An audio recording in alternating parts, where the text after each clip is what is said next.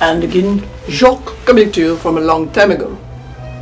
I'm playing music in the other room. We are having a festivity that you would not understand. We read books. We think about things and we invent things. Today, I don't know what you do really.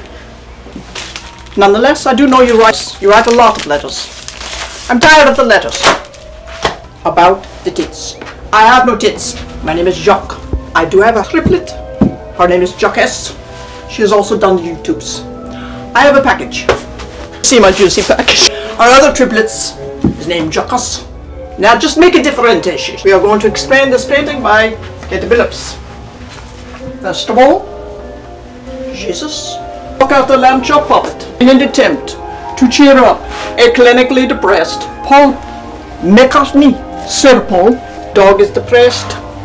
Angels have been hired by Jesus and God to clean up this place, this mess. What have we here? A postmodern painting, which is where you throw a whole lot of topics all into one blender and see what comes out.